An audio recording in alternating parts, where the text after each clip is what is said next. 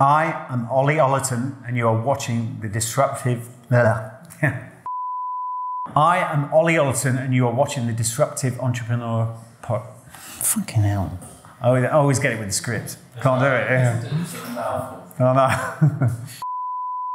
I am Ollie Ollerton, and this is the Disruptive Entrepreneur Podcast. Well, Ollie, thanks for doing the podcast. Pleasure. Really grateful.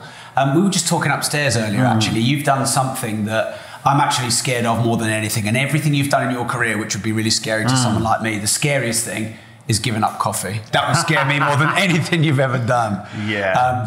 You're on a bit of a fitness kick again, are you? And health kick. Yeah. I mean, since the book came out this year, this year has been absolute mayhem. You know, the SAS has been out. And then it was into the book, so it's just been constant. And I know, a lot of people say, and I will say to a lot of people, there's no excuses, you should still find time.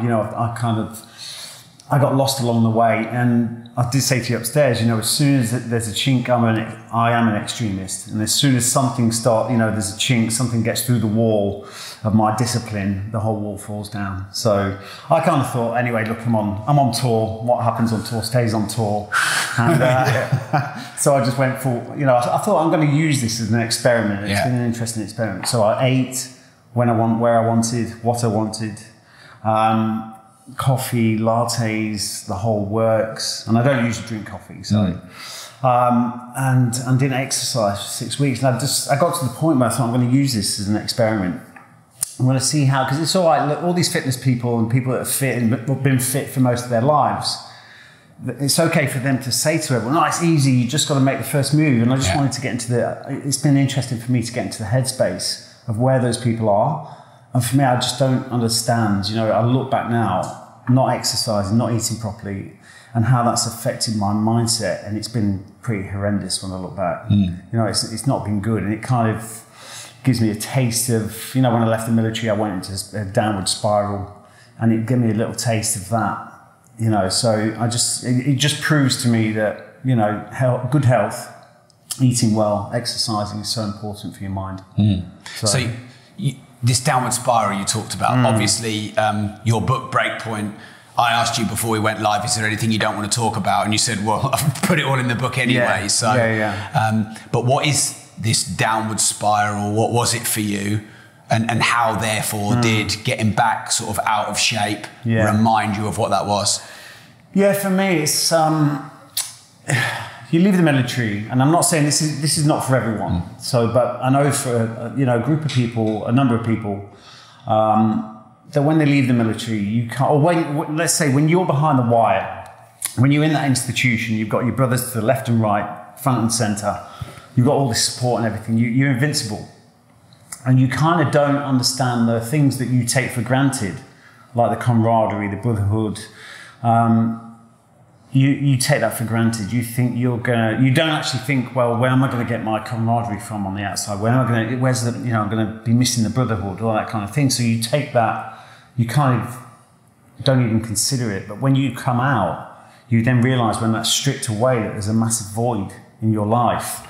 And also the fact is when you're in the military, there's a few things here. First of all, you've got a massive sense of purpose, and we as humans need purpose on a daily basis. There was the fact that I lacked purpose straight away as soon as I came out. And almost, if I can make it, it's probably more relative if I talk about a Premier League footballer, for instance, coming out, they've been at the top of their game for so long, and then all of a sudden there's nothing.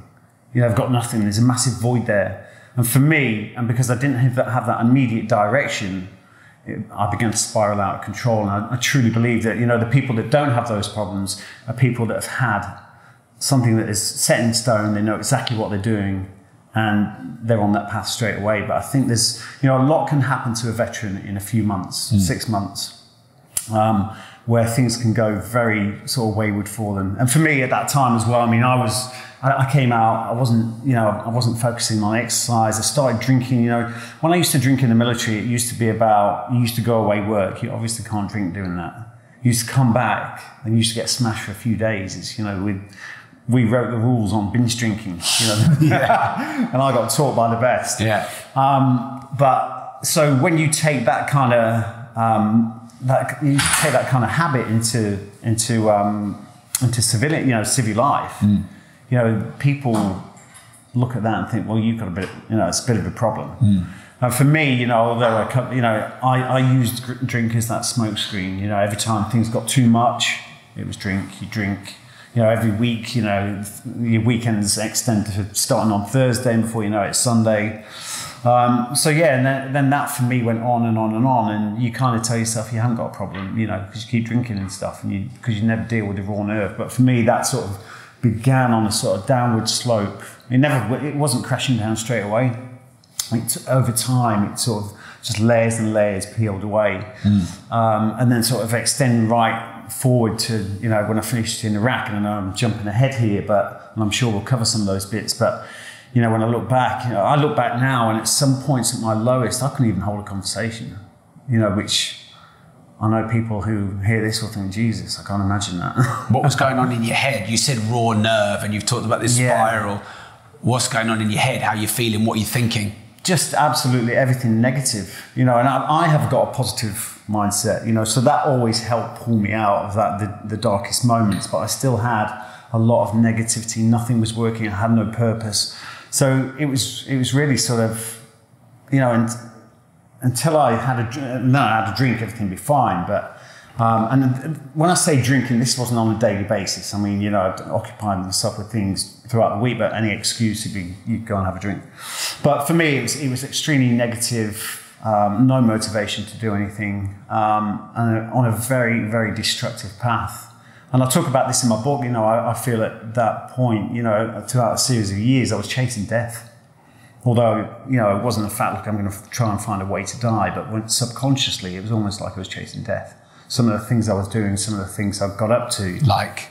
Well, for instance, in Baghdad, some of the things I did there, I look back on, and it's just absolutely stupid. Like going out, tell not to go out. Absolutely, do not, white faces on the street, you will be attacked. I want to go out. Yeah. So I took my whole team out. I had an Iraqi bodyguard team, and I went out to buy a rug. But why'd you do that? Because Who dares wins? Who dares wins? A carpet. But I don't know, it's always, I have got a thing as well about control. I can't stand people trying to control me. So someone telling me not to do something makes me think I'm going to do it. Yeah. And that comes back to me as well. A lot of things, I know that's an extreme, and I think it's not a quality in that sense, but it is a quality the way I look at that, because I question the status quo with everything, because I don't believe that what we're told to do and how we're supposed to live our lives isn't absolutely the correct way or the best productive way in our life, to achieve anything in life. But for me, that was another extreme of that. Someone told me not to do something, and I'm going to do it. I'll go out, buy a rug. We got attacked. I got the rug. It's at home. It's great. As a reminder. I smile every time I see it.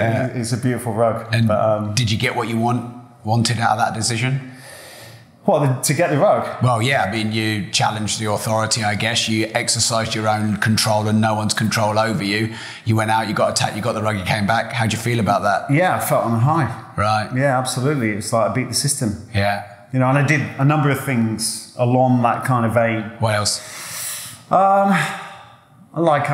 used to have parties in Baghdad, and it was every Thursday. Friday was off, the day off in Baghdad. Thursdays was always a party somewhere, but you would, you would live within these parameters of safety. And that would be, you go to a villa, have a few drinks and stay there. But I can remember one night, it's like no one to leave the villa, and I decided to leave the villa on my own. I had an armoured Mercedes, AK-47. But you just didn't do that. You did not, on your own, drunk, armoured Mercedes, one of Saddam's old armoured Mercedes, and then smashed through Baghdad. And then at one point I got lost, didn't know where I was, and managed to get to a high point on a bridge. I opened the door to get out to have a look. The AK-47 fell on the floor, followed by me. And I thought, fucking hell, it's you. Yeah. This is a bit much. So, and it was again, it was instances like that. You know, I got myself into some, you know, I could have got some severe shit, and I managed to get home that night. But it was after that I just thought, what the fuck are you doing? Yeah, were you not reprimanded? Yeah, of course you told me like, were you not reprimanded for those things? I was the boss. Oh, so you do what you want. I was the boss. Do you feel like you were setting a good example? Yeah, but no one really knew about that. You know, everyone was still back at the party. I didn't, you know, back at that time, it wasn't like everyone was looking up to you. You know, it was the Wild West. There was shit going on all over the place. It was absolute mayhem, and there was stuff happening all over the place that was, you know, that was nothing. Nothing particularly. But for me, again, you know, it was being opposed against the system and someone telling me what to do. I couldn't do this, and I just. It wasn't a case so much, I don't think, is right, I'm going to do that because someone's told me not to do it. It's the fact that I will do exactly what I want. No one's going to tell me to do that. Are you able to use that now in productive ways, maybe in your business, maybe in your book promotion? Can you turn that into something positive instead of just a pure challenge of authority? Yeah, no, absolutely. But, you know, I think everything I do at the moment is non-conventional. You know, I don't follow the sort of pre-described path. I don't follow footprints. I make my own path in everything I do. And I think that is, you know, a small percentage of the same kind of mindset. But it's obviously not as extreme. My life's not in danger. But, you know, everything I do, I mean, I'm always looking for, if everyone says go that way, that's, you know, I'm looking for the left and right. And I think that's, if you've got to be a lot more diverse, especially in business and being personally productive. I think if you just follow the norm, the system, I just don't think you get anywhere in life. And I don't mean doing things illegally. I just think looking at different ways to do things. So yeah, I do think it is of a benefit, but now it's under a controlled manner. You know? So a couple of things I want to explore next. One is why you got into the military in the first place. And then question. The second is how you sort of traversed out of it and redefined yourself. Because I think the whole redefining yourself, I think, is huge at the moment. I'm writing 4 books at the moment, and one of them is with Gerald Ratner, and it's called Reinventing Yourself. And he had like the biggest PR gaffe in history, lost everything. And I think he's very qualified to talk about reinvention. But we live longer, everyone has a lot more jobs now, job security is not, so I think this whole, how do you reinvent yourself and keep redefining who you are so that you don't become extinct? I think that's a really great thing, so or something to discuss. So if we could go to that first, how did you reinvent yourself and traverse from the military to what is now an amazing career in TV and, you know, you probably won't like this word, but, you know, a bit of a celebrity. And I know there's a few ex-militaries that are well known. I met and interviewed David Goggins last week, but there must be a load who aren't either. So how did you make that the transition change? Transition. Well, I mean, it's been a long process for me, and I've probably done it I've done it probably the hardest way around, because it's been a 10-year, well, even more than that. I left the military in 2000, and you know, the reason I left the military is it wasn't. I didn't feel it was. It wasn't giving. I didn't feel it was defining my purpose. I felt there was more. I just wasn't happy, and I think a lot of people will stay so unhappy for a long time and just carry on that discomfort. And that's the whole concept with Breakpoint, the book. That's the whole concept with my company, Breakpoint. It's about taking that decision to go into the discomfort for the short term, for the long term gain. But there's so many people that are prepared to just stick in that perceived comfort zone. There's no comfort there. There's no growth. There's no comfort. So for me, when you're not comfortable, when you're not happy, when you're not fulfilled, you've got to look to change. You know, it's like for me in business as well, you know, things weren't working for us down south, having the business down there. And the only option was, as soon as we made the decision to actually relocate to a different location, the world opened up, opportunities opened up. And I think once you have to know that you have to look to change. You can't just sit there and try and make, when it doesn't work, it doesn't work. Start looking to the left and right. How do you know the difference between a little bit of resistance and a proper I've got to change? I think it's when it becomes consistent. You know, the barriers keep on coming. You know, for me personally, I mean, you know, recently with the business, you know, we're looking for premises. Every road, you know, every sort of avenue we went down, it was you know, it was a dead end. Nothing happened. So I think when it becomes consistent, you then should start looking. But it's a very good question, because it's not as if, I've hit a speed bump, I need to sort of change direction, because, you know, everything's, you know, success is an obstacle. You know, it's, you have to go through the obstacles. But when it's consistent, you have to then really start to think, you know, this is not working. Where else can, you know, what needs to change?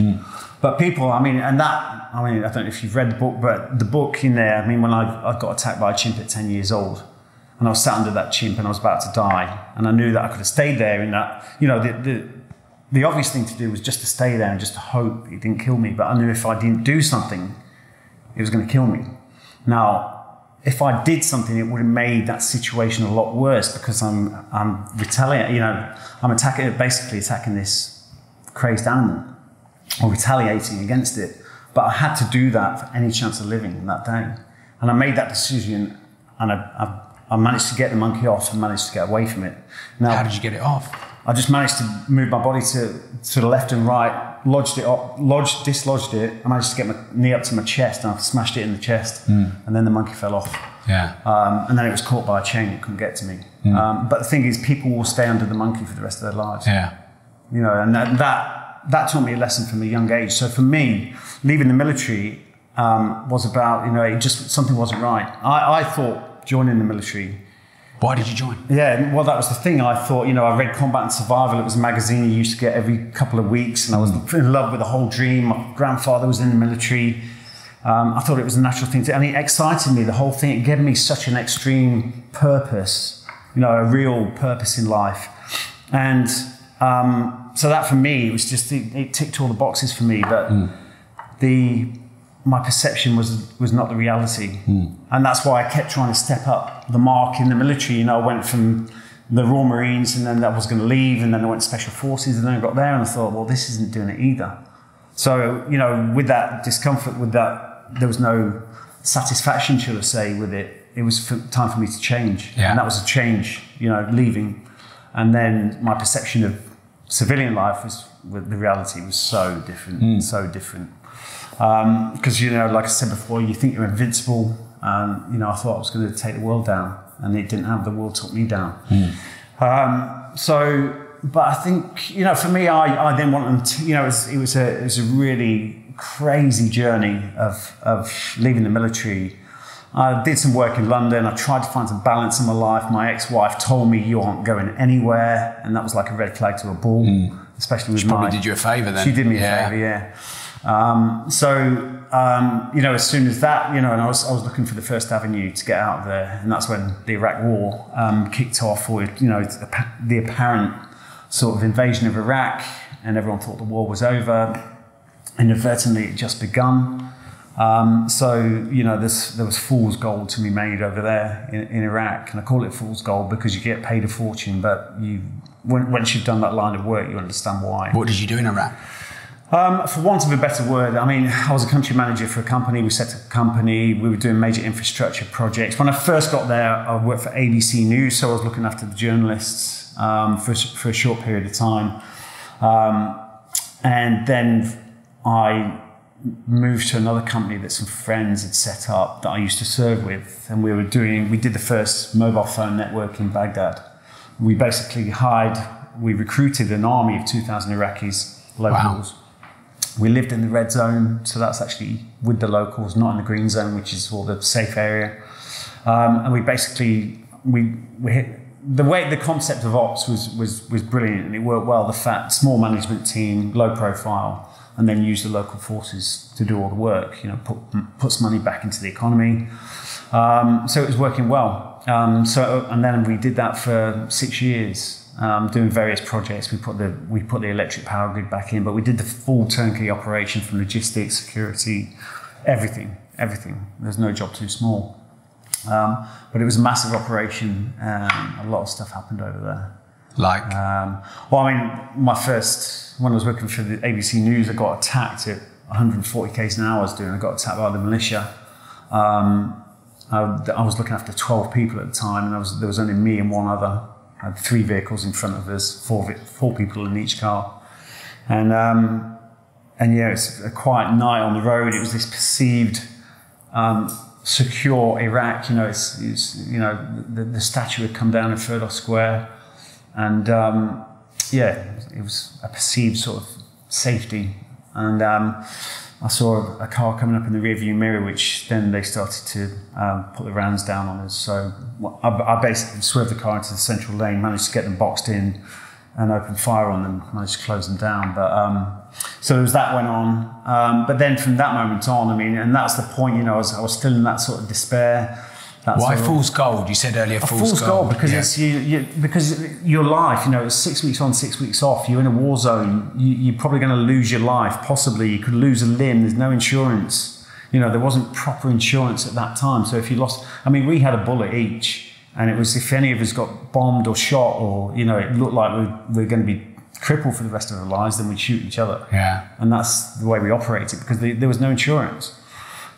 And it's just that life, you know, when I look back on it, everyone gets pulled over, you know, it was 13,000 a month. For me going to the military, 13,000, I mean, for anyone, 13 grand a month tax-free is massive, you know, and for me as a kid, which I still, you know, was 32 at the time, call it a kid, but, you know, you're drawn in by the cash, and then you understand, you know, I mean, after 6 years of living in a war zone, being attacked on a daily basis, that attack in Iraq, where everything came down on me in a heartbeat, and that was the first time in my life where I couldn't call in air support, I couldn't call in naval gunfight, I had nothing but the responsibility of 12 people in front of me, and that was overwhelming, and I had to snap myself out of that. Yeah. Otherwise I'd have frozen and probably not be here today. But so it's all those things. It's the fact that you're drawn by the money, but you know, it's the money should always be a byproduct of the passion for something you're doing. Yeah. You know, you should never be drawn by the money, but that's why I call it fool's gold. You know, if you're drawn for the money, especially in that line of work, you know, and the risks and the balance of life. I mean, I used to come back home after that 6 weeks off, and I was an absolute mess. Yeah. You know, and then you go back, but then it's quite a kind of contradictory, really, because there was I call it peace in war. You know, I used to get home, I couldn't wait to get back to Baghdad. You know, because it's black and white over there. You know, people want to kill you, fine, but you'll kill them if you get the upper hand. But it was black and white. There was no white noise going on. You know, you come back to civilian life, and it's the same when you leave the military, and there's, you know, your girlfriend or your wife's talking about someone's parked over your driveway, or the neighbours, you know, there's a tree overhanging. You go, oh, fucks. Okay, that must be a complete culture shock. It's absolutely, it's horrendous, and you're like, you just can't handle it. And still now, I can't handle that small stuff. Yeah, I'm a lot more tolerant to it, but I can't handle the small stuff. It's just because of what you've seen, and you know what's important in life. I guess it's just when the more people are in this sort of sheltered society, they become micromanagers of their own lives and other people's. And you're focusing on many little problems that really don't make a difference. First world problems, yeah. And it's, you know, people focusing on, you know, someone's tree overhanging. You've got too much time on your hands. It's the same in business, isn't it? You know, I get a lot of people that work for me going, oh, have you seen what such and such is doing? I'm like, I don't give a shit what they're doing. Yeah. Focus on what we're doing. You know what I mean? We should be too busy to focus on them. Yeah. So, but people get bogged down with the minuscule little things in life. Yeah, but fool's gold, you know, it's the fact that that job is not, you know, going to a war zone, being drawn by the money, you know, it's not productive. Yeah. And then how did you traverse from there into your most recent career, obviously? Big TV show. I'd love to know how you landed that, because there must have been many other good candidates as well. And then obviously that makes you big. You write your books. You've got 200,000 followers on Instagram, which is epic. How did you move into that world? Yeah, see, that was, I can remember I was out in, I mean, throughout my military, all the stuff, I'd actually moved over to Australia from Baghdad. So I was commuting from Baghdad to Australia. Horrendous as well. Commuting, getting on the train. On the tube. So that every 6 weeks, that was a big toll, you know. It's like 24 hours travelling at least. So that's, you know, that came to an end because it was just too much in the end. Friends were starting to get killed and stuff, and it was just it was not doing my mental state any good.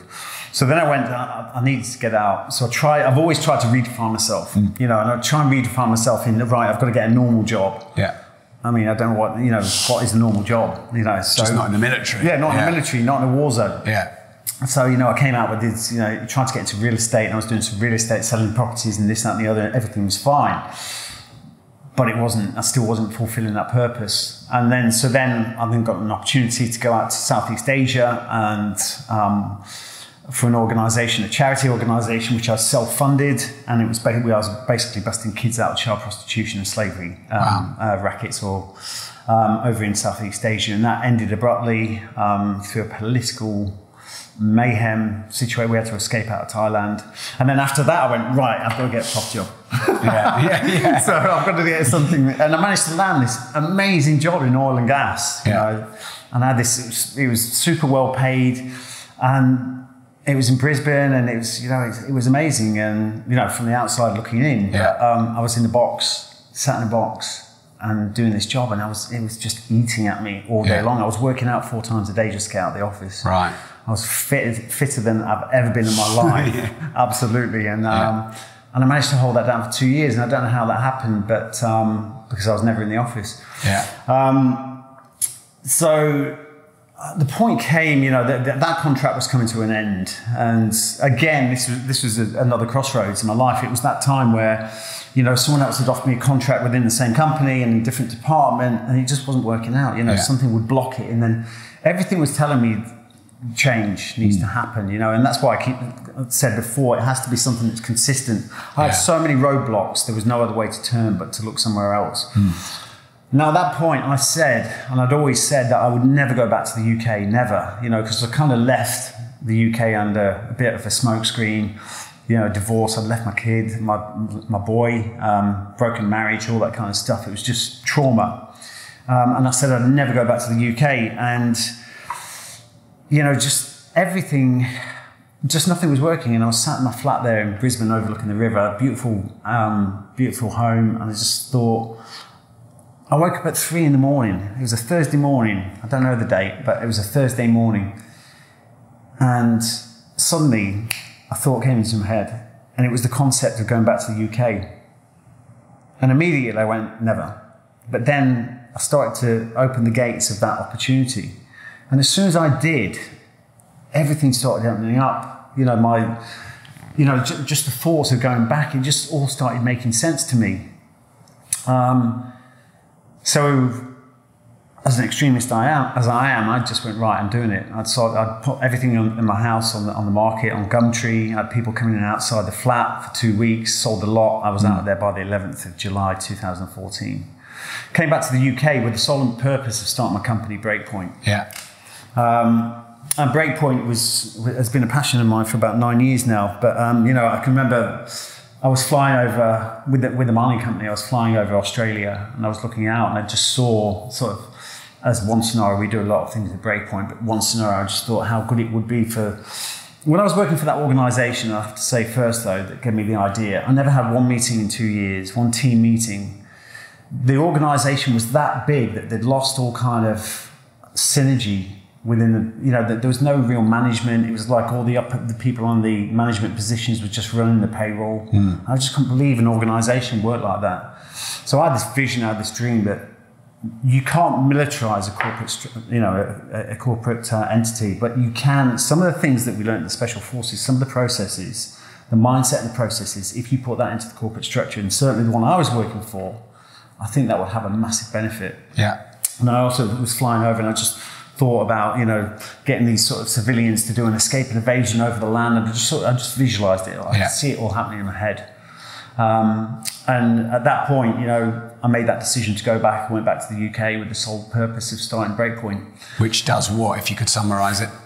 If I could summarise it in one word, it changed, well, not in one word, in one sentence, we changed the way people think. So basically we have a number of things. We use the military as a platform, for sure, but we do, I believe that you can think about changing. You can think about, a lot of people talk about, right, it's all in the mind, it's the mindset. What does that mean? What does that actually mean? What are you going to do? How are you going to make someone believe that limitations can be broken? So for instance, everything we do at Breakpoint, we do scenarios, etc. We do a lot of mindset stuff in the classroom, we do workshops, but if there's not a practical execution of the theory, it doesn't change the blueprint. So that's what Breakpoint does. We do a lot of workshops, especially for the corporates, where we sit down and talk about mindset. And then we get them to plan their own operation. We then get them to go out and do a mission. And it's not physically exerting, but what it is, we put people into scenarios where we apply pressure. And then we apply pressure, and we apply more pressure and more pressure, and we teach them processes how to deal with that pressure.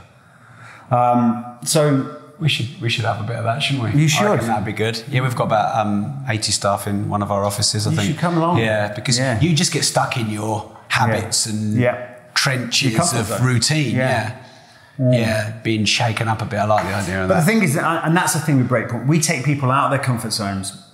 And that's, again, not by the physical. It's not by the physical at all. We do those events for certain people. But it's when you put people into unknown territory, you give them tasks to do, you put pressure on them, they don't get the opportunity to pre-plan the perfect outcome. You know, as we do. You know, so what happens then? They have to act on raw emotion. So they dealt that, and that's why you see on the TV show and stuff, you see people crying because they've actually faced the character for the first time. They've never been put into that situation, so they've actually seen themselves for who they truly are. And you don't get that in a comfort zone. You get ego, you get everything else, you get this perception of who you're supposed to be, which is not you, and you never get to the true character. And for an organisation, you can never build camaraderie while there's ego smashing against each other all day long. And the only way you can do that is by taking people out of the comfort zones, get rid of ego and allow them to bond. And that's the way you do that, by putting them in uncomfortable situations. So in a sentence, sorry, I went... That's all right, no, go for it, it's all right. And it's now turned into a sales pitch. Could you mention So, but that's basically what... And we have mindset programs, we have fitness programs, we have nutrition programs. Like we've got a program called Prime Evolution. Prime being you, evolution being your continuous evolution every day. But the pinnacle, it's a triangle. At the top of that triangle is the mindset program, which is basically, learned from my experience, it's a 12-week program of basically how I got myself from a very, negative mindset to one that seems to be getting me places these days. So, and if you could summarize how you did that, how did you get yourself from a negative mindset to a good one? Could well, the way I did it, I'll tell you exactly how to summarize it. I mean, again, we're brought up into this world, aren't we? We've got this creative, beautiful mind. You go to school, they tear that away from you, and you're left with this programming which then exists and which we're left with as adults. Now that causes subconscious, so your subconscious blueprint. Now, the only way I feel you can change that is by changing the blueprint in your subconscious, which will have a positive effect moving forward. So the way I did that, I actually wrote a contract to myself. Right. And I used to read that contract every day, and I was bound by that contract of how I would change and who the person I wanted to be. It had a date on there of how I wanted to achieve it by, and it was something I read every morning, every night. And I even went to the point of actually saying it in front of the mirror, which is really tough. Have you ever? I actually get people to do that now on the program. Yes, I have done workshops because I've read it a few times. David Goggins talks about the accountability mirror, and yes, it's weird as hell. It is. But the thing is, if you can't tell yourself, I know you're right, and you face yourself. Yeah, you do. People like that, I'm not doing that because we think we've got this 1,000-person audience around us going, "You're a dickhead. You look stupid." But there is no one cares. No. There's just you and those internal messages. So for me, doing that really creates a massive... It changes the blueprint. And you can't change your life unless you change the blueprint. And it's constantly... they used to say 21 days. That's bullshit. It's not 21 days to change your habit. It's probably 21 days to get into some kind of different discipline. But it's around, around about 2 months before you can actually change and notice a notable difference. So for me, it was like it's consistency. It was consistency. It was going into process because if you rely on emotion, and that's why we talk so much and why the military is so good in planning things, because it's process. It doesn't care about your emotions. It says you have to do this, and then you have to do that, and then you have to do that. But if you don't have that and you rely on emotion, you've got everything going on in your head. You've got your personal life. The whole lot, you never achieve anything. No. And that's why goal setting, planning is so important, and following process. It's like me going out for a run. A lot of people say, "Oh, Ollie, he just loves it. He must get up in the morning and he must go running from his trainers on still, he slept in them. Yeah. You know what I mean? Open the window and dive straight out and straight up the hills. It's not like that. I have the same negativity as everyone else, but I understand what's going on now because I'm an observer of my emotions as opposed to a victim. Right. And that's massive. Yeah. What you just said there is huge. Yeah. Because, being able to say, oh, look what I'm thinking and feeling there. Exactly. And not necessarily trusting it as who you are, just how you feel in the moment. You talked about ego before. I'd love to jump in there if that's all right. So, you were talking about there's no camaraderie when egos are clashing. I mean, in the military, there must be some strong egos. There must be. Yeah. How do you, and having observed other people, try and manage your own ego? I think the Special Forces selection has a very thorough. That's what the selection process delivers. It basically delivers people that are emotional chameleons. So basically, they can adapt. You know, they understand their emotions. They know what's going on. They can tell. Like I said before, I do believe every Special Forces soldier has the ability to observe his emotions. Right. So they're looking at that before they even get in the process. And then it's like me now. I can go, "Whoa, that's ego." And I know it's going on. Yeah. It's a lot of the times I'm going, "Oh, that's ego." It's like I walk down the street and I start thinking, "I wonder if anyone's going to notice me." And I go, "Shut the fuck up." You know what I mean? It's pathetic. Yeah. It's so pathetic. But that is ego. But I know to cut it off. But unless you know that process, it becomes a problem, and that's people don't understand it. They just think it's them. It's not. It's their ego and flaring up. But basically, Special Forces soldiers, I believe, have got that ability to be able to observe when these things are happening. They can be able to control their emotions, and especially when it comes to ego, they can chop it off straight away and go, "Whoa, push that back." Yeah, that's affecting my decision. I mean, you imagine like a Special Forces soldier in a situation when he's undercover in a bar. Let's say Northern Ireland, for instance. He's undercover, he's got his eyes on the target, someone wants to come up in a bar and fight him. You know what I mean? And starts, questioning his toughness. Yeah. What does he do? Does he stand there and have a toe-to-toe and knock him out? No, he doesn't, does he? He goes, "Sorry, mate," and he walks away from it. Yeah. And a lot of the times, a lot of people in the Special Forces, you walk into a bar, you'd never see him. Yeah. You know what I mean? People's perception of who a Special Forces soldier is so different to what they actually are. In the UK anyway, I tell you that. So I really think that, it's just having that ability to be able to chop, observe, stop that emotion. Yeah. And that's with every emotion. Every emotion is contagious. I actually think that's life mastery. Yeah. Life mastery is being able to manage your emotions by understanding what they are and what they're not. I feel like, for me, I can't speak for everyone, but I've seen it commonly. Often our emotions that come out are our memory of previous painful situations coming into the present. Exactly. Because we were reminded in the present. Yeah. And so we're not reacting to the situation, we're reacting to the memory. Exactly, of when you got nearly killed by a chimp. Yeah. Or when someone embarrassed you so hard that you felt such strong shame. Yeah. And it took me a long time to work that out. Actually, it's not what that person said or did. Yeah. It's my reaction and perception of what they said 100%. based on my experience. And they probably didn't intend it. No. They don't want to take you back to when you were 10. They didn't even know they did it. Exactly. And that's got to be one of the hardest things in life to master. But it is, and that's Thank a you mental for the thing. water, by the way. That was a pleasure. But it's the same thing with, our minds. It's like it takes images. And it's got an image bank. Yeah. So when you go into a room, it's like you go into a room and if you go to that room, I've done it a number of times, I'm sure we all have. You go to meet someone in that room and usually they're sat somewhere and that one day they're not sat there, they're sat someone and you walk straight past them. Yeah. Because your mind is recalling that previous image. And I noticed it the other day actually when I was reading a book. And I don't know about you, but when I read a book, my first paragraph is crisp. I was doing an audio stuff the other day. But then what happened, I was noticing, the further I got into the script, and you can be a bit bored of it or whatever, but the further you get in, I was trying to predict what he was going to say. Yeah. You know what I mean? Instead of the first one, it's clean, you're not predicting because it's new, but then the further I got into it, I was starting to mess up more because I was trying to predict the text from what I'd already said. Do you know what I mean? So I think that, it's the same thing. Your brain is full of images. It tries to fit every new situation to an old situation. Yeah. And I think when people actually understand, I feel so sorry for people that go through their lives and don't understand all this. Yeah. Because they don't live their life to the full.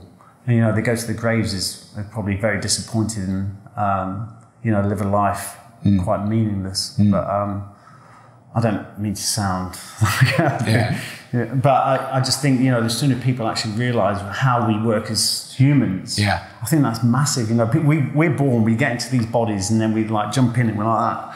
Right, where are we going? And we think we're fucking experts, but we're not. We're not. And we don't understand. We think we think we know everything. We can do everything. We don't actually pay any attention to how the system works. And I think once you do that and you understand how we work, how you can observe your emotions and everything else, it's a massive benefit when you know yourself. Yeah, I mean, the first 26 years of my life, until I listened to an audio program by Tony Robbins called Awaken the Giant Within, which was a random luck that I listened to that. I thought, I'm born how I am. I'm good at what I'm good at. I'm not good at what I'm not good at. I'll never be good at what I'm not good at. I'm just lucky to be good at what I'm good at. They're better than me at everything. I'm no good at that. I can never get good at that. They're lucky because they were born and they can do that. This is how the world is. Don't tell me how it is, because this is how the world is. I'm right, you're wrong. And I lived 26 years of my life in this very one-dimensional, myopic view of the world. And basically I was living hypnotized. Not understanding everyone had a different reality, not understanding I could get as good at you as things if you teach me, not understanding that you weren't born to be strong and fit and that you trained. And I think that's kind of what you're saying in a way. A lot of people live hypnotized and then they die. And the greatest gift you can give yourself is to step back and become aware. And that's what I did, and that's, going back to the question, because I didn't even answer the question. That's all right. Conversation, not interview. But, that's what I did, and that's how it all changed for me. When I came back to the UK, I managed to sort of get my drinking under control. I trained so hard in the week, and then I just go on a bender all weekend, but, and then back on Monday. But I then got back to the UK, and then, I started understanding how much, I was questioning all the time, who's this other person? Who's this other person, the ego or whatever, I just couldn't, I tried to figure out, and how did I come from being like, going through the world's hardest training and being one of the few, a special forces operator, to being this weak, broken character.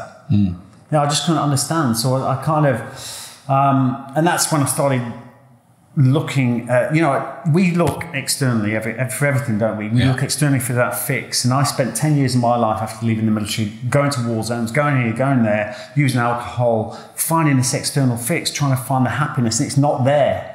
We're looking in the wrong place. And it wasn't until I just started looking within that I started to find that happiness. And what was it inside that found you that happiness? I just felt that, investing in yourself, it was therapy to me. I started investing, I started meditating, when I came back, I came with the sole intention of starting Breakpoint. And I was doing some work around London, actually chasing some nasty Russians on these surveillance jobs, which, So it wasn't defining my purpose. And I knew that by doing that, I was going to get lost in, I'd start earning decent money again. And before you know it, you're too busy earning a living to actually doing what you're passionate about. And then I decided to cut that away. That's the day. I'm going back to one of your other questions now. Yeah, it's all right. I'm going to hit every one of your questions. All good. By the way, we haven't even asked one of these, so it's all good. We're just chatting. Yeah, carry on. So, I came back to the UK, and then, and that's the day after I left that job is the day I bumped into Foxy again. Right. Which I'd not seen for 13 years. Was it 13? It could have been 16. I don't know. It was a long time. And it was awesome to see him. And I went and met Foxy.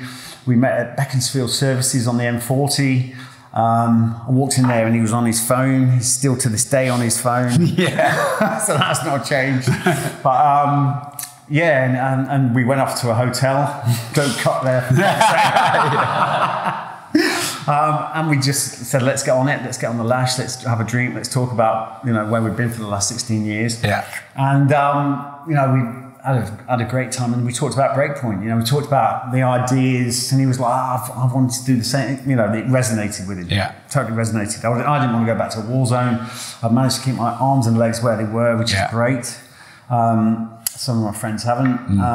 And that's where the concept sort of started growing from there. And from that point, I went, I am not working for anyone else. I'm going to exhaust everything to make this dream work. And from that point on, luckily for me, my brother he's a pilot. He used to be a pilot in the Navy. I phoned up and said, look, I'm coming home. And he's like, I'm leaving. So he was on his way over to Malaysia to work for Shell as an SE rescue pilot. But the good thing for me, the silver lining, was the fact that there was a house free for me down in Cornwall, which was perfect. So basically, I went down there. I'd been away for years and years and years. I couldn't even get a credit card in the UK. It was hilarious. So, I had no credit rating, no nothing. I actually had to get a credit card through my mum. I was 43 years old. Things were going good. Living the dream. Living the dream. But that's the thing as well, you can get sucked into the fact, I'm 43, I haven't got a house, I haven't got and before you know it, you're in a world of, depression and because you think you're not achieving because you're not keeping up with the Joneses. But once I just thought, right, well, I'm doing what I need to survive. This is where I am and that's it. It was hilarious because my brother was like, because I was doing the doing the surveillance jobs in London and stuff. And I was talking to my brother and I was like, Jack, can you lend us some money? I need to start this company called Break. Blah, blah, blah. He says, mate, you make me laugh. He says, you like that bloke born, born like that. He says, but you're broke born. Nice. Living in my my brother's house, credit card off my mum. And, but he lent me the cash, thank God. That's why he's getting the watch. Right, nice. And it was from that moment on, I couldn't get anything. So I thought, I got attacked in Iraq, right? It's in the book, it's detailed in the book. It was an epiphany for me. I predicted everything that would happen that day because I visualized it. I visualized I wanted to get attacked. Wow. Why? Because it was going to win us the contract. Right. And it was the only way we had to justify, because security, it's a cost to a business. It's not an asset. Yeah. It's only ever a value when it's exercised. Yeah. So we were going to lose all our jobs. And I said to the boys, the only way we're going to keep this job is if we get attacked. I was going to pick up the guy that was going to make the decisions. I said, well, we've got the guy with us. What we need to happen is we need to get attacked. Right, to show your value. To show our value. I didn't actually believe that this visualization stuff actually worked. I knew that in the past, to pass Special Forces selection, I dreamt about the outcome, visualized the outcome, forgot the journey because the journey is the journey. But that is where the growth is. But visualized on the outcome. And I just thought, I'm going to put all my energy into that. And I did exactly the same with this process. I thought, this is how it's going to happen. And I detailed timings. I detailed what would actually happen, the specifics, everything. Even detailed getting back to the location in Iraq and tasting the champagne that was given to me and the guy signing the contract in front of me. Visualized it all beforehand. Never believed it would actually happen. Yeah. And it happened exactly that way. And that for me was an epiphany. It was like this, it was almost like a message from the universe saying, this stuff works. I'm going to show you how this works. Yeah. And it was an epiphany. And from that moment, I then used that when I got back to the UK. I said, I'm going to do exactly that same thing, that same process. And I locked myself in that house for 2 months. And it was a boot camp. It was a mental boot camp. I used to do the same things, process driven every day, out of bed, meditation. I had all my list. I had a clock wheel I'd done around the CD, put lines all the way through it of everything I wanted to achieve. I've still got it. And within 8-9 months, I achieved everything on that list. Wow. So, anyone that says to me that visualization, positive thought, all that kind of thing doesn't work, fair enough, keep living the way you're living. Yeah. But you'll never change my view of it. I think everyone who doesn't see that way is missing out. Yeah. And a lot of people say, oh, look, this is hocus pocus, it's a load of rubbish. But all you're doing, for me anyway, you're planting something in the subconscious that basically means you will make decisions based on your subconscious thoughts. It's just like tuning into a frequency. Exactly. Because I've thought about this a lot, and at some points I think, wow, it's very profound. You've got the unified field, you've got all of these simultaneous, infinite things that could happen at any one point. But then in the other side of it, I just think it's common sense. Negative people walking around in a coma attract all negative stuff. Positive people who are happy and radiant and give energy out attract it back because we're attracted to the same energy. So I think it's just natural. What you put out, you get back. For me, it's common sense as well. It is common sense. But the thing is, everyone's so brainwashed. I mean, the last thing society wants is everyone to be creative and positive because they can't control that. You know what I mean? They need to control the fear, sort of a fear-driven, society, systemized society. But so for me, that just, you know, it's just obvious. But when a lot of people I speak to just sort of laugh and go, do you really believe that works? And I'm like, I'm living proof. Yeah. You know, I nearly killed myself through it. Yeah. But, you know, and so basically, I mean, I use that process for everything I did from that point. But I believe we are that way. We're negatively geared that way. For human evolution, there's actually no benefits to being positive. No. It's all about... Get you killed. Well, you get just killed. like that. Exactly, yeah. Oh, this will be all right. Bang, gone. Exactly. Yeah. But being negative, you're looking out for that saber-tooth tiger. You're looking out for danger here, there, and everywhere. And that's the way we program. That's the survival blueprint. Yeah.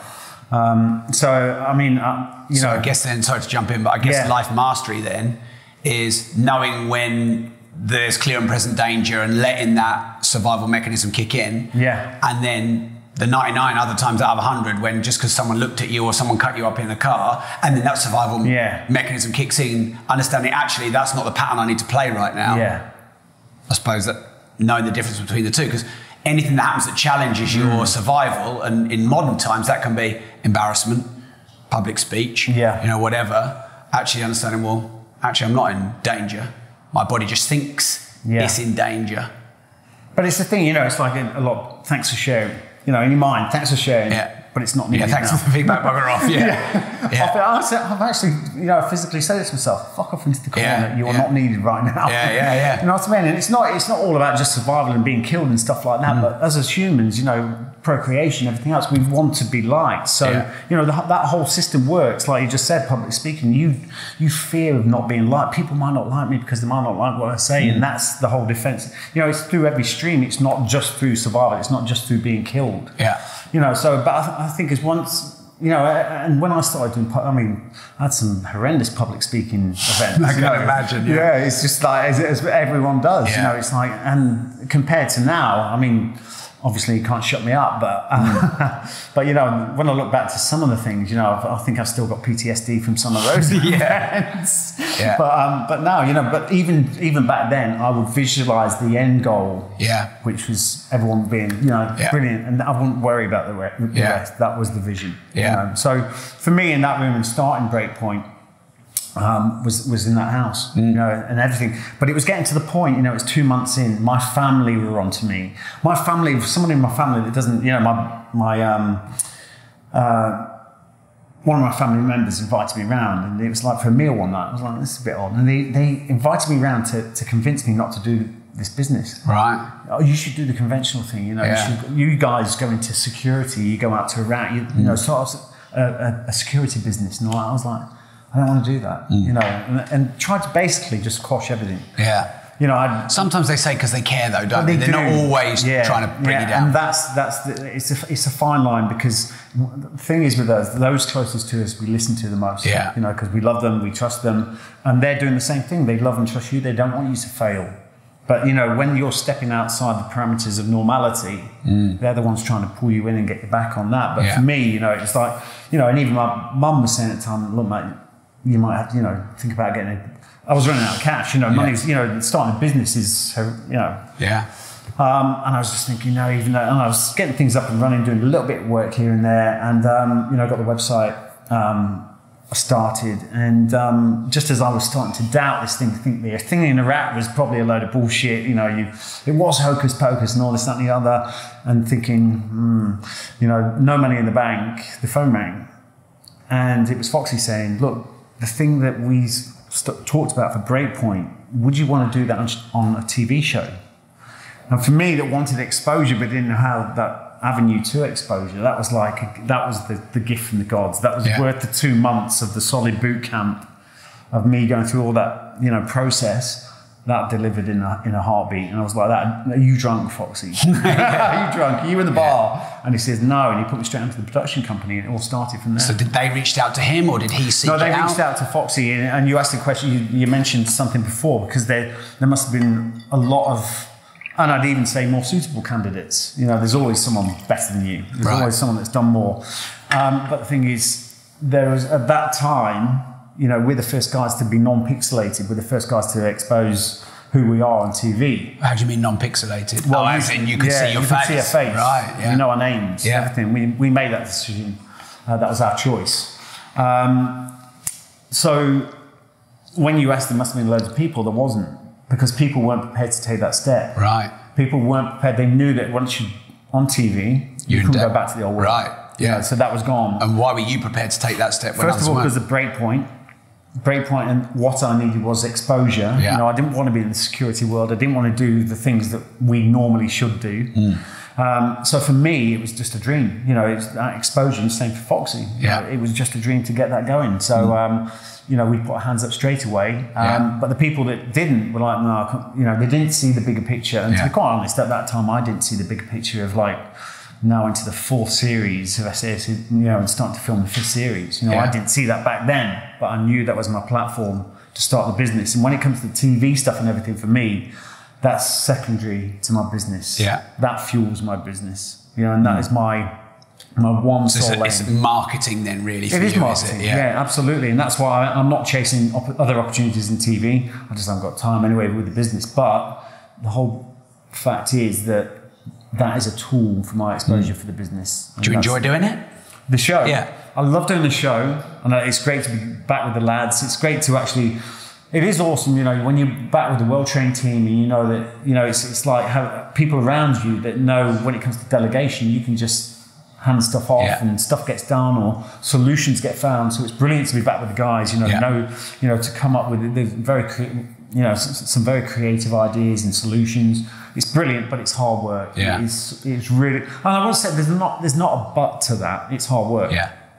And it's hard work. And it's hard work. You know, it's hard. You know, you sometimes you get less sleep than the recruits on the show. You know, it's so dynamic, that show. We're changing. It's not a formatted script as such. You know, we've got stuff we need to do, but we have to chop and change and steer it in a manner that suits the candidates. Yeah.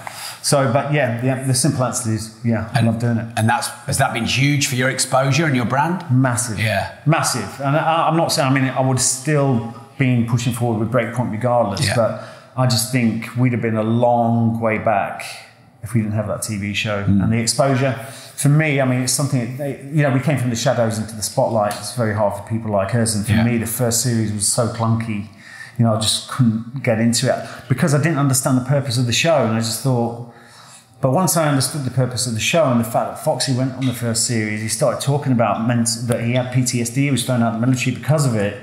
And the effect that had across the UK was phenomenal. It was a ripple across the whole of the UK from people just supporting people that were suffering. It was amazing, and that's when I understood the power of that TV show. Yeah. So for me, that gave it massive purpose, and for me, the exposure to me more purposefully for me is how can I use that exposure for others? Yeah. It's not about my ego. How can I use it to a positive benefit for other people? It's like my company, my mission statement is to create a globally identified brand recognized for the positive growth and development of others. And I feel that show does, aside from Breakpoint, the show does that. It inspires people. It's a powerhouse. Great. And then your book, Breakpoint. Yeah. What was the purpose of writing that? The purpose of writing the book was basically for that very reason. You know, I feel that I've learned some harsh lessons in my life, some quite bizarre and harsh lessons. But a lot of people feel, and the book, as many people know, is raw. You know, it's no holds barred. I fully expose everything that I've been through, and I feel it's good for people to understand, because people put us on a pedestal and say, well, they're cut from a different cloth. It's bullshit. Yeah. You're not cut from a different cloth. It's just that we've chosen to do, we do extraordinary things. I'm saying that wrong.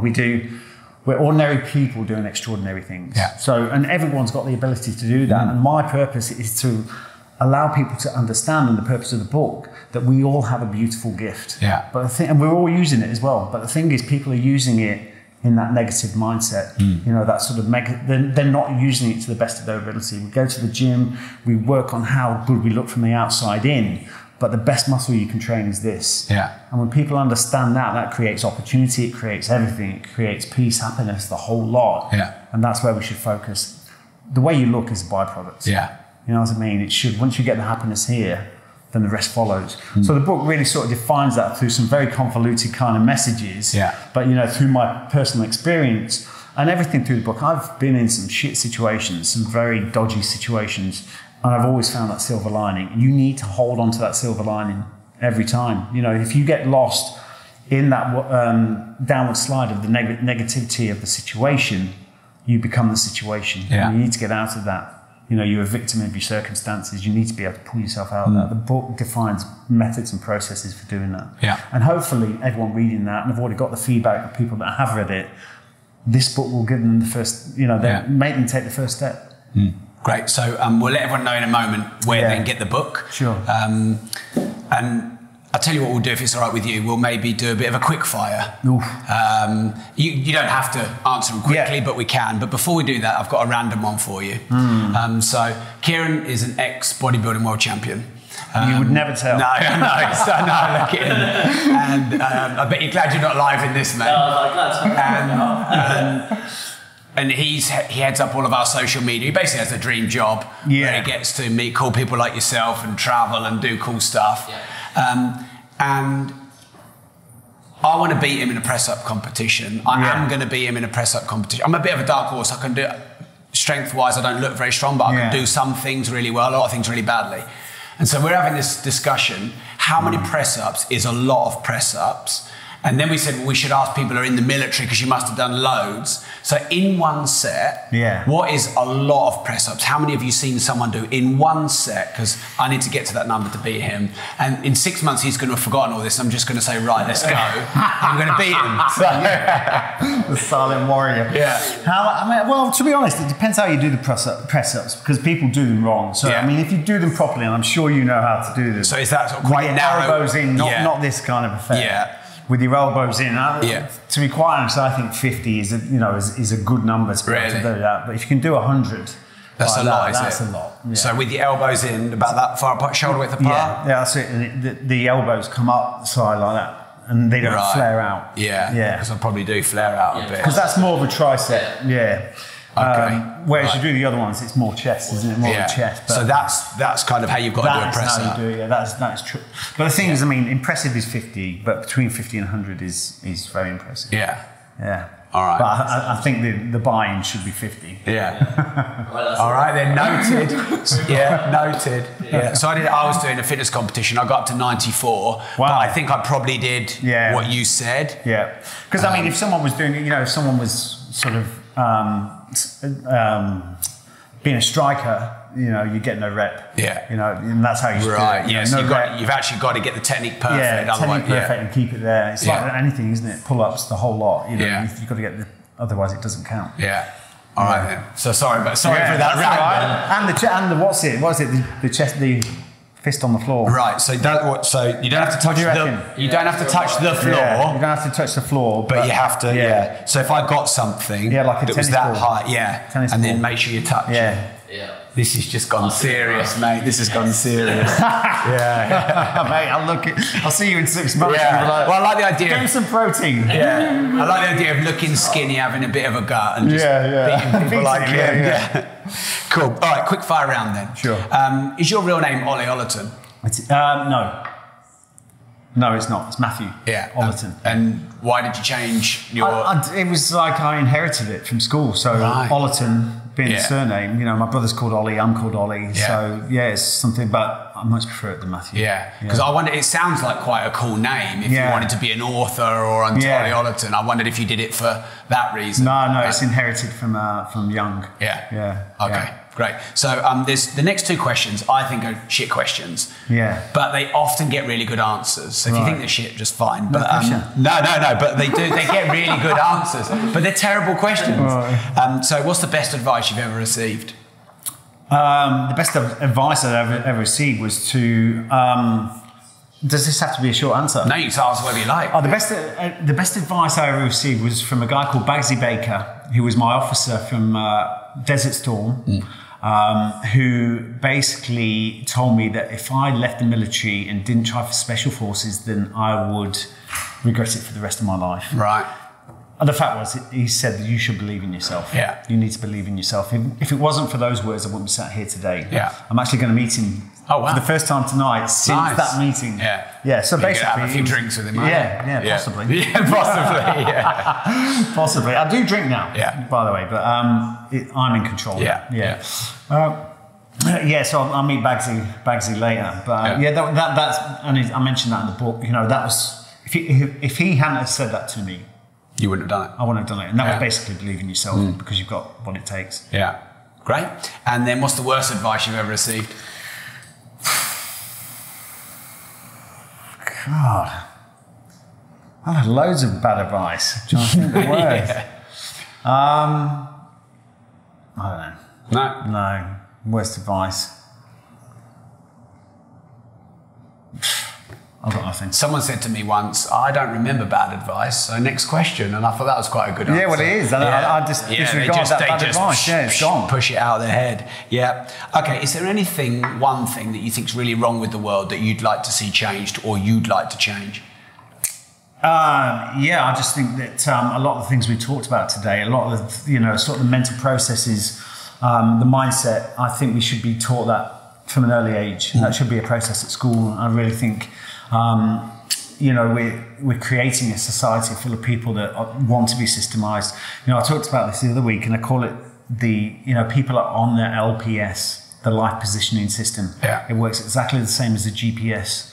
It's like you get in your car and you although you sort of should, if you looked on the map, you go, oh yeah, I know this route, and followed your instincts. But you get in behind the wheel, and then before you know it, you're all over the place. Yeah. And then you get to the destination, it's taking you a lot longer. And you're like, I fucking knew there was a better route than that. Yeah. And that's how people live their lives. They're good. on the I like LPS. that analogy, yeah. It's the LPS, life positioning system. Yeah. They're in that, and they don't think outside those parameters.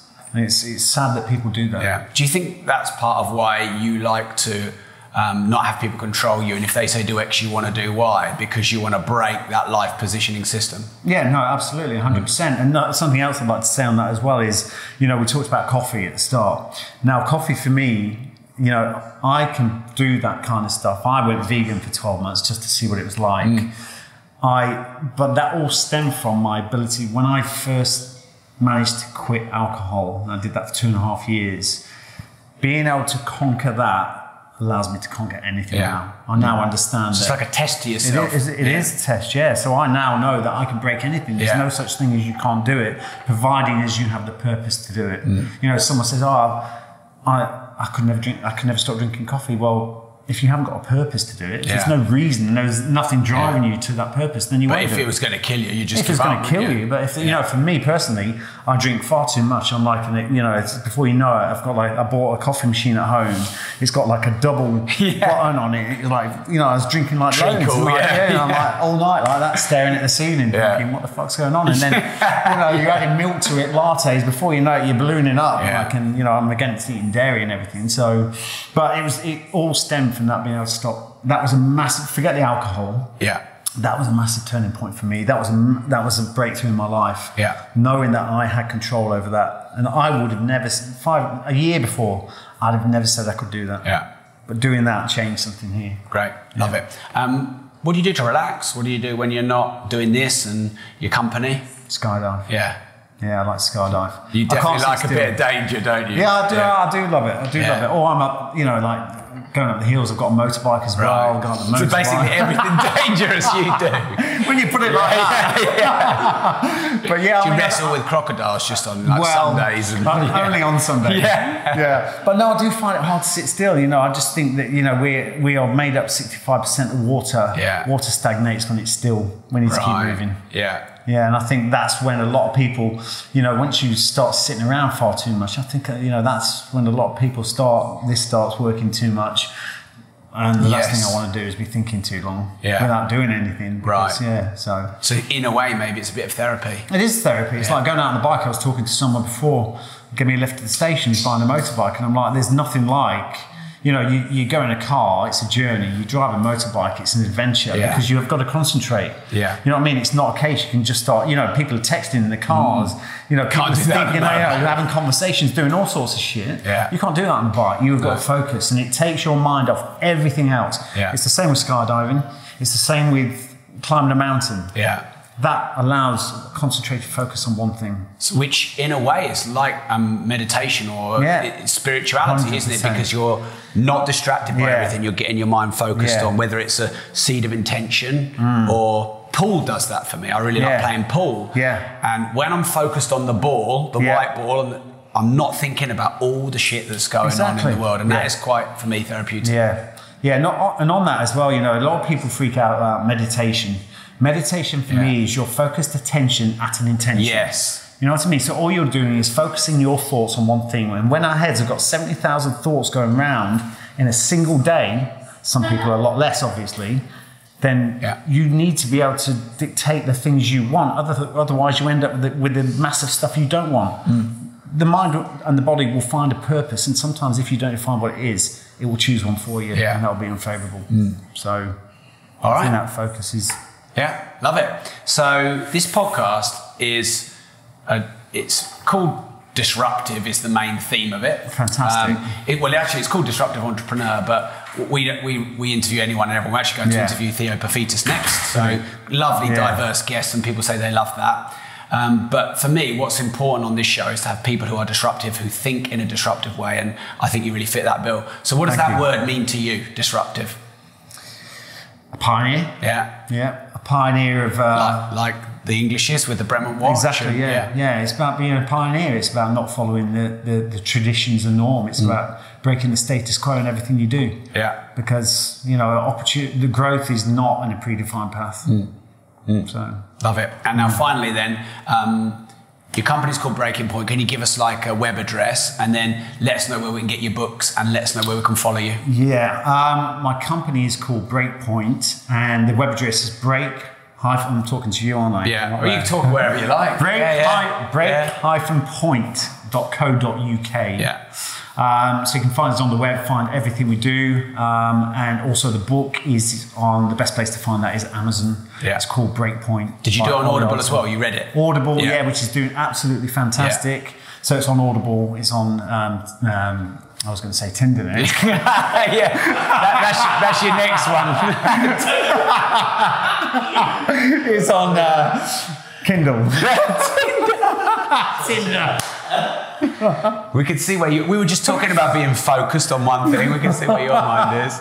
Yeah, lovely. And then where do we follow you? Like Instagram, Facebook, where are you Instagram, on? I'm on all the known, apart from I'm not actually on Snapchat, but I'm on Instagram, Ollie.Ollerton, Twitter, Ollie_Ollerton, and Facebook, Ollie Ollerton. You can't get away from me. Ollie, thank you very much. Thanks, appreciate it. It's been a pleasure. Thank you. Thank you very much. Great. Cheers. It's a wrap. Thank you very much. Hope you enjoyed that. Yeah, I did enjoy it. I did. Hope you did. I never look at the questions. They're just there just in case. Just in case. Yeah, that was great. Yeah, thank you. Really appreciate you giving your time. Likewise. Yeah. If you enjoyed the interview, like and subscribe. Boom. Boom.